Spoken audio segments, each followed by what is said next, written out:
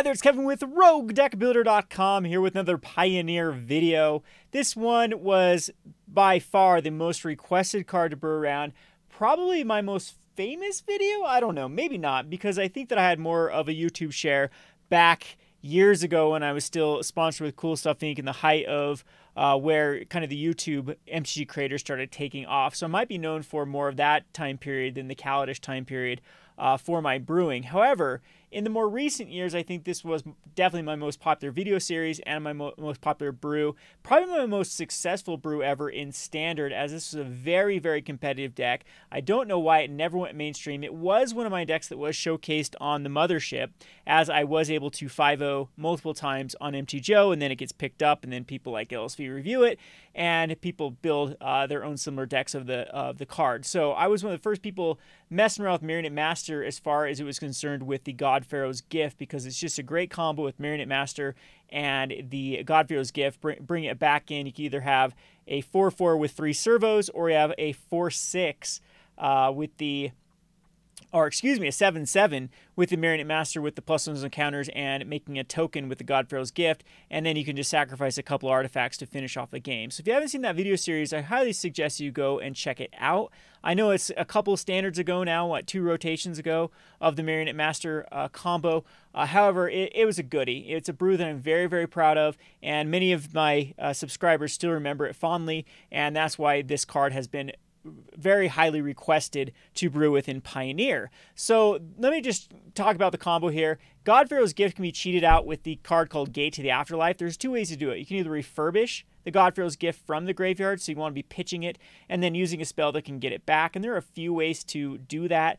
There are also ways to cheat it from your deck. You can use like Madcap Experiment, but that has like a weird life risk to it. You can also go the Indomitable Creativity, and I'm sure there's other ways to pull this card out of your deck directly onto the battlefield. But Gate of the Afterlife is the way that I've found to be the best, most efficient way to do what you want, at least stabilizing until you can get your combo. So this particular deck is going to be a Gate to the Afterlife deck to try to then get God-Pharaoh's Gift out, because Gate to the Afterlife just says if you have was it 5 or more? So sacrifice Gate to the Afterlife, search your graveyard, hand, and library for God-Pharaoh's Gift, and put it on the battlefield. If you search your library this way, shuffle it to activate this ability if there are 6 or more creatures in your graveyard. So the whole name of the game is to get 6 creature cards in your graveyard, then use Gate to the Afterlife to get God-Pharaoh's Gift, and then use God-Pharaoh's Gift to animate the Marionette Master back from the graveyard. And then if you have a Metalwork Colossus in the graveyard, you can use the Metalwork Colossus to sacrifice the Marionette Master tokens as well as the God-Pharaoh's Gift, and it'll allow you to do it twice while it's still on the stack with Metalwork Colossus, and that ends up being lethal with the Marionette Master then attacking in. So it will do 16 damage from the sacking of the God-Pharaoh's Gift and 3 tokens, and the God-Pharaoh's Gift is going to give Marionette Master haste, and then that's 4 damage. Or you can simply cast something like a Walking Ballista post combat to get that last 4 points of damage. So that was sort of the combo. So in this particular deck, I'm going to go for a number of combos. I don't know if the Metalwork Colossus is still the best way to do it. I've got just a one of right now. Back during my old brew, it was a blue-black deck, and I ran 2 Metalwork Colossuses and 3 Marionette Masters, and the rest was just ways to dig for the deck. This one, I'm going to try a number of different combinations, and maybe we'll end up back in that route, but I want to try a red-black brew with our favorite Alesha, who smiles at death, one of the very, very popular commander cards, and the Masters of Cruelty that also are pretty decent God-Pharaoh's Gift targets. So Master of Cruelties, if you get Master of Cruelties back from the graveyard with haste from the God-Pharaoh's Gift, it attacks in, opponent's life total becomes 1, and then you can cast like a Walking Ballista post main, or if you have a Walking Ballista out or a Chamber Sentry, you can get that last bit of damage off from these 2 constructs. And then Alesha, who smiles at death, is also a way you can get Marionette Master out from the graveyard, because if you attack, you get back a creature with power 2 or less from your graveyard, tapped and attacking. With Marionette Master, it can then throw out those 1/1 servos or become a 4/6 at that point. And if you have any other artifacts on the battlefield, it then can be sacked. That's another way to dish off some pretty significant damage. So I'm sure that the deck wants to go one of the two routes. I'm pretty sure it doesn't want to go both routes, but this is a thought experiment again. This isn't trying to be the most competitive deck right off the bat. It's going to see what cards work, what cards don't, and what we need to add it to the mix. So I'm going to run 20 lands because that's about right for a deck like this. Is going to be filtering through lands.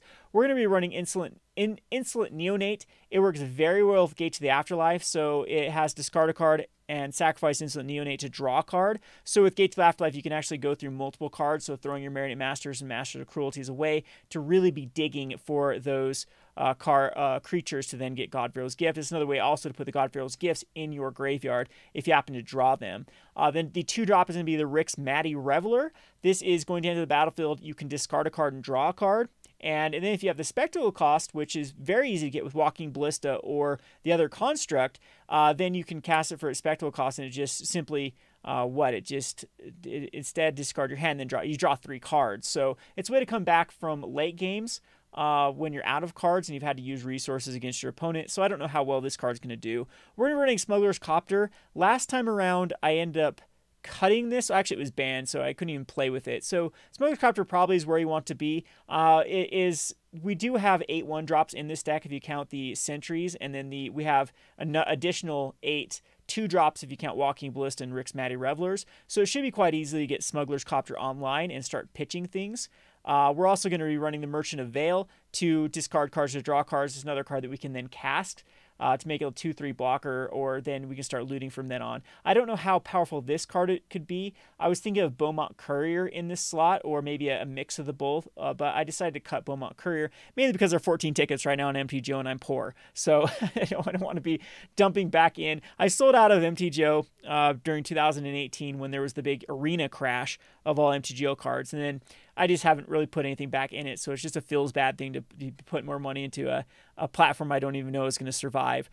So anyway, other ones, we have Alesha, who smiles at death, the 3 of, Master of Cruelties as a 3 of, and the Marionette Master as a 3 of, with Walking Ballistas, Chamber Sentries, both a full play set, and a 1 of Metalwork Colossus and 2 God-Pharaoh's Gift. The sideboard, I've decided to run out just your usual suspects in the sideboard from Thoughtseize. When Thoughtseize is good, it's great.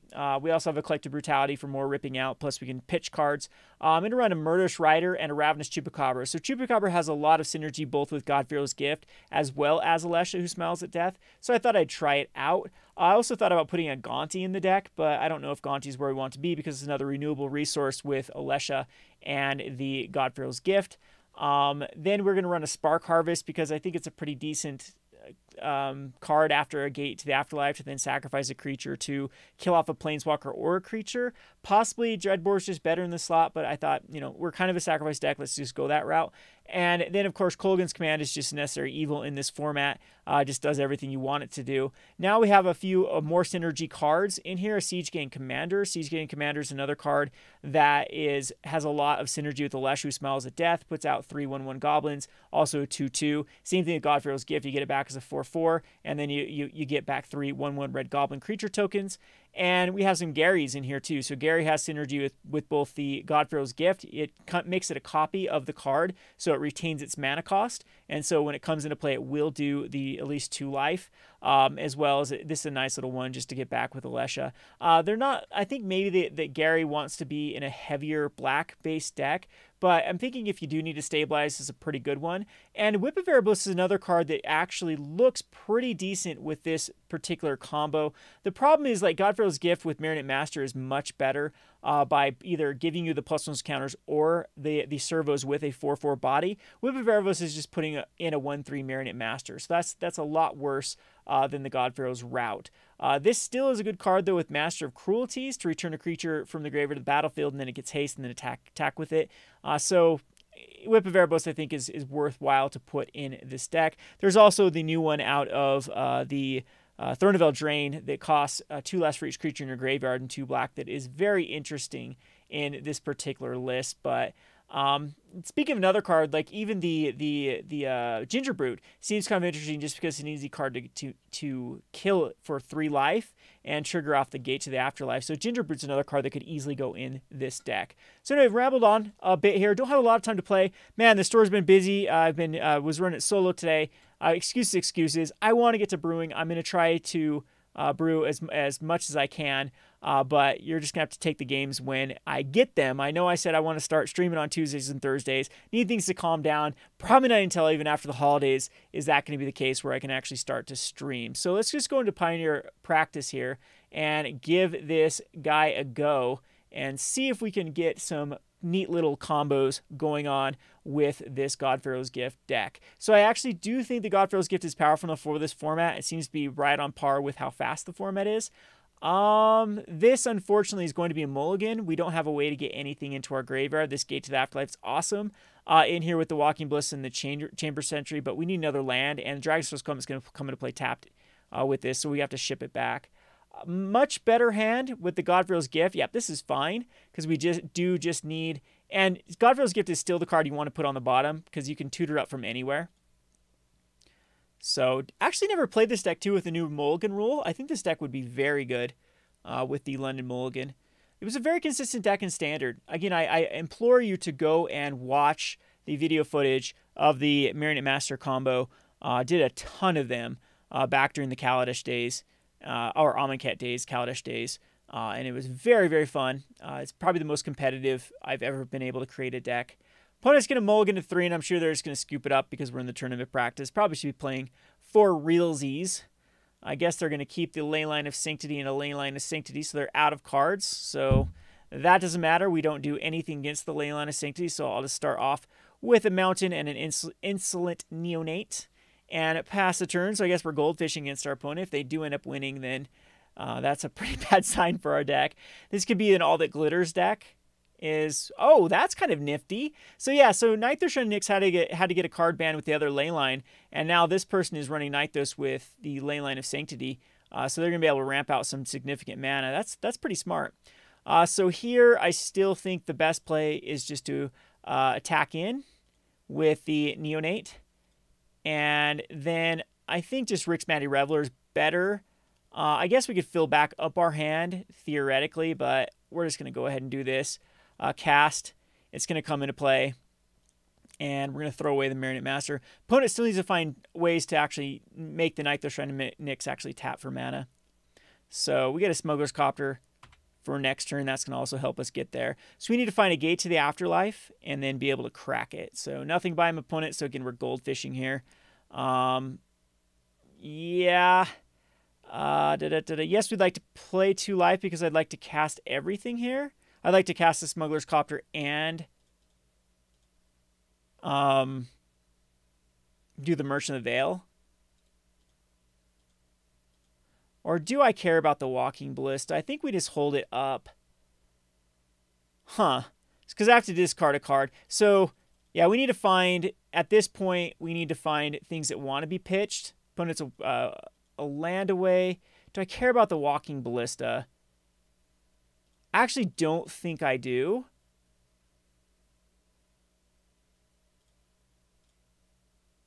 Okay. So we can go on to Venture and actually cast that. I still want this Temple for sure. Well, let's go ahead and crew. So we'll crew the Insolent Neonate. Go ahead and attack in with our 2 cards. Yes, activate that. And there, at this point, I think we'll just ditch the Mountain, which isn't where we want to be, but Temple of Malice, and throw this on the top, actually, because can we get there? We might be able to get there with the land. We do want to be able to, no, put it on bottom, because I'm casting the Gate to the Afterlife, yeah. Okay, so I'm casting the Gate to the Afterlife, and then next turn I should be able to, no, I still won't be able to find the cards that I need. So that's what you could rely on back in the old Standard. Is it was a very aggressive format, and see what we would have drawn here. So Alesha Smiles at Death. We'd have been able to Insolent Neonate, and another Walking Ballista might have been able to get us there. Would have been being able to discard those 2. Had 4 in the graveyard, 5 in the graveyard. So not quite getting there, unless so draw, discard, and yes, we would have been able to get to the Insolent Neonate next turn. So we would have had the Gate to the Afterlife on with the Marionette Master. However, there wouldn't be a Colossus in the graveyard. We have no clue what our opponent is actually doing. Thoughtseize actually seems really good against these particular decks if they're running what I'm thinking they're running. But let's just goldfish this again. Let's just see exactly how this would be like a game one, but our opponent gets the sideboard versus us. They can come with like ley lines. I do think that this deck is pretty decent versus ley lines because you can just start casting big, like Walking Ballistas. It's fine. Go ahead and keep this. It's a very reasonable hand. And we'll lead off with just Insolent Neonate again.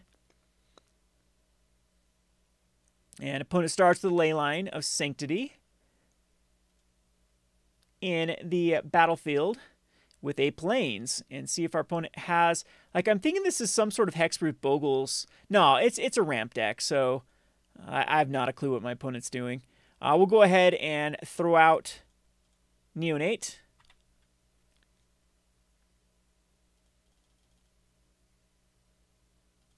And opponent misses a land drop again, huh?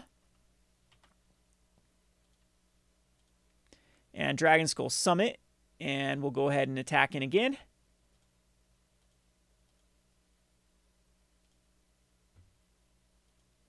And then I am just going to do this right now with the Haggle.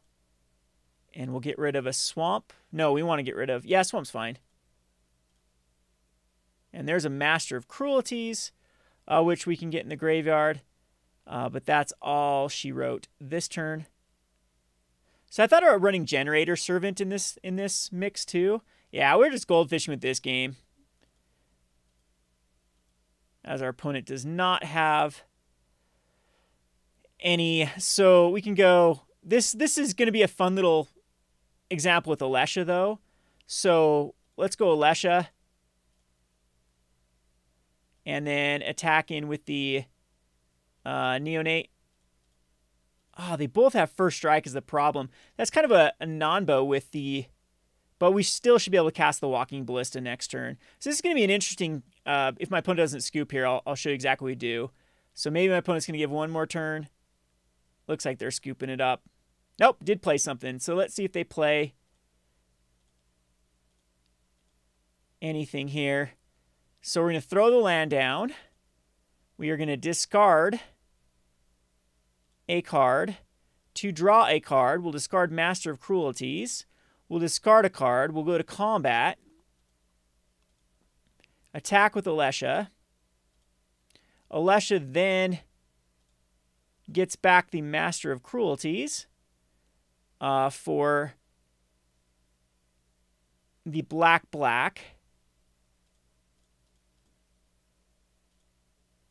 Comes into play.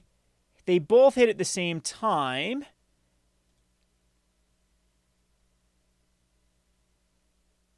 And yeah, so if it's unblocked, if attacks the player, that player becomes one. And Master Cruelties assigns no combo. So Alesha and Master Cruelties actually just finish it off, because this assigns no combo, but this still does 3. So that's the combo with Alesha. I guess that was interesting enough to goldfish. Kind of slow and clunky, but again, that is what you have to work out the details to see which cards, end up working out very well and which cards are actually struggling. Let's go ahead and create one more. I'll play one more here, and we'll play more of this deck as time goes on. Again, I'm looking for your suggestions in the comment section below. The comment section I do read. I don't comment that often to the comments, but the Rotting Registrar for the Varls was a great idea, by the way. I need to do an update on the Varls deck and just go all in on those Rotting Registrars, because I think that's the perfect card for Varls. Probably get rid of something like the... at that point we can probably play a lot more greedy with the 1-drops, the 3/3s, because we can plan on ditching them with the Rotting Registrars. All right, so wow, must be ley lines galore now. I guess everyone's trying to break ley lines with Nykthos Shrine of Nyx. Seems pretty good in mono blue with Nykthos, to be honest. So we'll just go Merchant of the Veil, because we do have a discard target. And this should be pretty decent as well, because we have Gate to the Afterlife. Maybe you could have made the argument that I should have gone for a Chamber Sentry just on 1. And I might do it this turn. So I think Temple of Malice is better. Just Temple. and we'll scry. And that can go on top because, no, we'll put it on bottom because we're probably going to draw another land. And I'm just going to go ahead and undo this. And I think we still want to go with another merchant. No, we'll go with the Chamber Sentry on 1. That's fine. I'm okay with that play.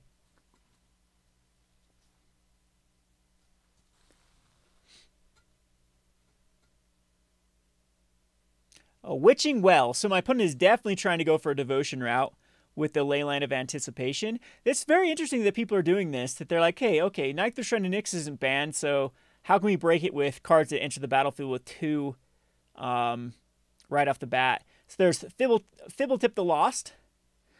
This card's definitely a card we will look at when we go back to the Marionette Master blue-black version. So another Temple, but I think we'll just get the gate out here. This is pretty good.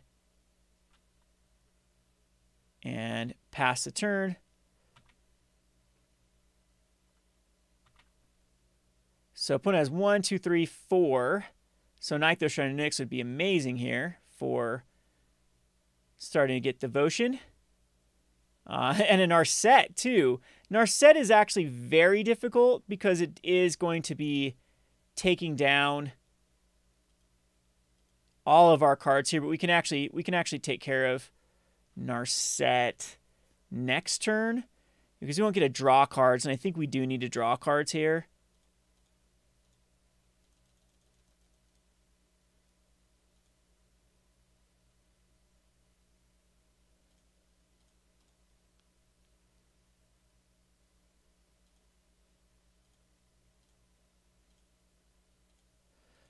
So I do get a tick down Narset. Can't quite finish it off. Let's Fibletip go to... I guess it becomes the target of a spell. It goes to its owner's library. So we'll see what comes down now. I'm sure this is a blue devotion-based deck. It looks like that's what they're trying to do. So 4 cards still in hand. Teferi. And Teferi bouncing, I think, is going to be fine. Because Narset's still being difficult here. So I think I allow... Okay. So Teferi's just going to go for a plus. So we need to attack into... I'm going to do it right now. We're going to attack into Narset.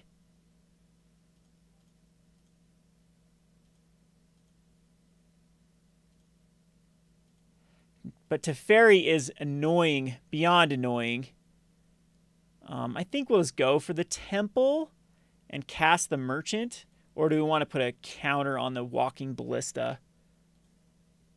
Because we have 1 card in hand. I think this is fine to put on top. And I think Merchant's fine. Teferi's annoying, though. I didn't even think about Teferi because Teferi would definitely shut down God-Pharaoh's gift decks. Not really, though, because you get it the turn it comes out, and Teferi is something you can't bounce on your opponent's turn. So 4 cards in hand from... There's another Narset in hand, too, which is super annoying. But if my opponent does cast Narset, this should give us some leeway to attack it down.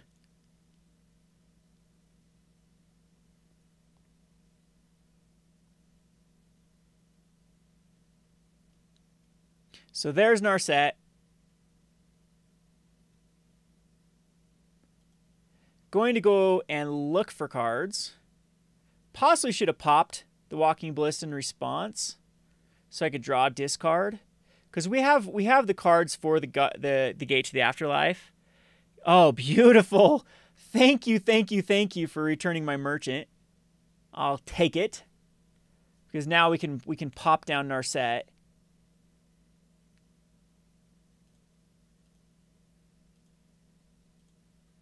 And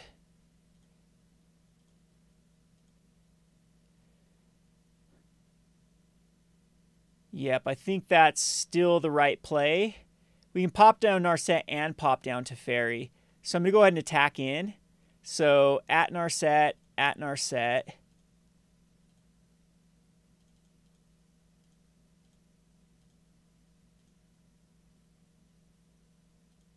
Narset gets hit. Then we get to pop down Teferi and ditch a Marionette Master. Kill Teferi. Gives another land. I think at this point, just like lands are fine. Maybe I want to keep it in my hand, actually. I can actually just discard merchants. So we'll play it and play a Neonate, because Neonate seems better. Yeah, possibly. Yeah, I probably shouldn't have done that land. So opponent still has 5 cards in hand. We've killed 2 Narsets. They have another Leyline of Anticipation. Nightmare Shrine of Nyx isn't generating up any mana at the moment, so it's just 3 for 3. So we're in the clear there. And 2 of the Narsets that are problematic are gone. We don't have to worry like time wipes or any of that sort of. To be honest, I bet this is a Nexus of Fate deck, is my assumption.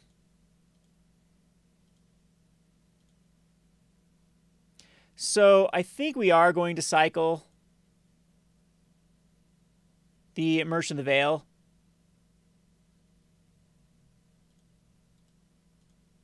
So there is, oh, beautiful. There is 4 cards in play. Yep, we have the win. So we're going to discard a card to draw a card.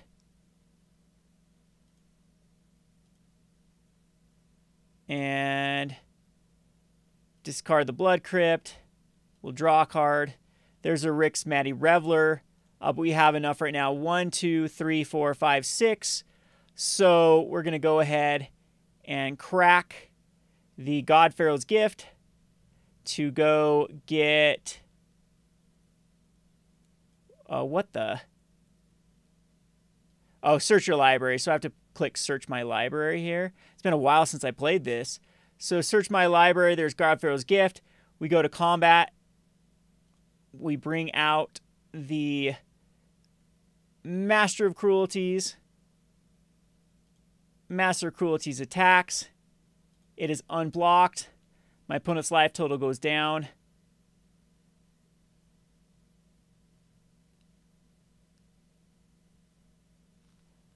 To 0. Goes down to 1. And then we finish it off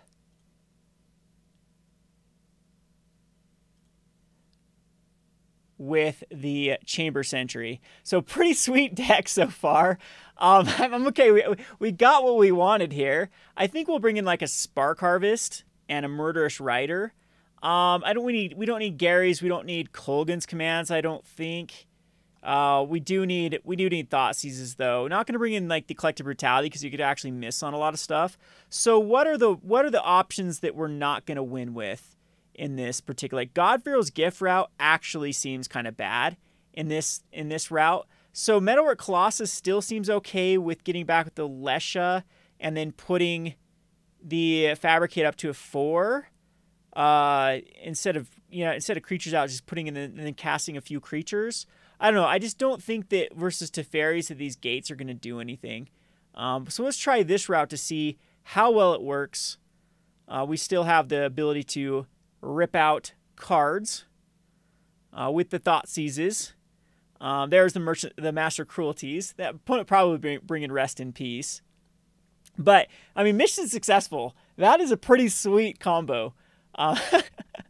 So I'm loving it. So again, this is what I get out of Magic. They don't have to be the most competitive decks. They've just got to be fun decks. Opponent's going to mulligan to Oblivion down to 4.